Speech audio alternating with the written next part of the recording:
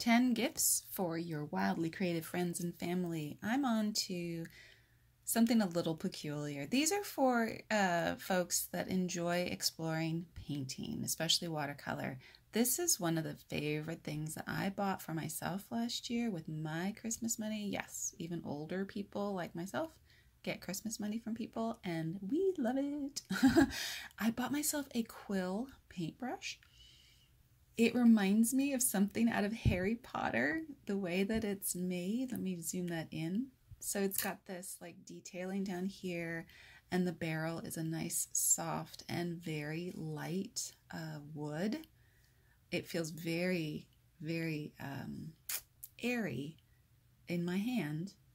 And I get a great deal of pleasure out of painting with this. And if you know folks that love to paint, they may or may not have invested in a brush of this kind because they're like, I don't need that. I have this, I have that. It probably does the same thing. And they're probably right. But this is about gifting people with things that they wouldn't normally give to themselves. I have the size 4 quill brush from Princeton Neptune. That's just a maker. I love this one.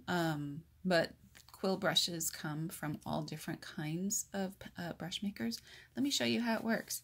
My Princeton Neptunes, I'm getting some water on it here, and let me show you. I've always got old paint palettes, or I shouldn't say old, paint palettes that need cleaning. So I'm gonna clean this one with the quill brush. And I'm gonna paint over, this is the Neocolor metallic pencils. Ooh, that's super cool. Okay, I gotta do that again.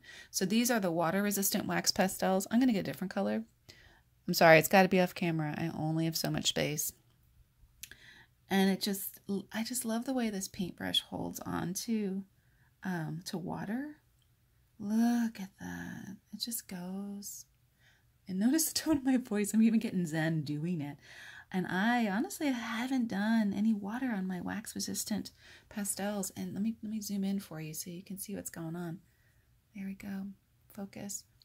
It's beating up, so it's really interesting what's going on here. Let me get one more. I'm gonna paint for you nice and close, cleaning off this palette. Thank you so much for giving me a reason to clean this palette off with my quill brush, which, like I said, makes me feel like I am in Harry Potter and I'm casting spells. And this is when we're probably thinking, oh, Michelle, you are the wackiest, and let's just use my term here, wildly creative person. Off on your own tangents. There you go. The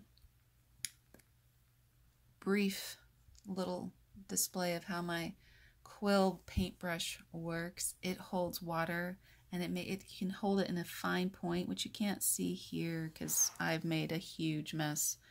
Let me see if I can get a little bit more paint and paint down here where I've still got some space left that you might be able to see. You can go really, and this is not watercolor paper, everyone, so it's going to do this weird bleeding effect.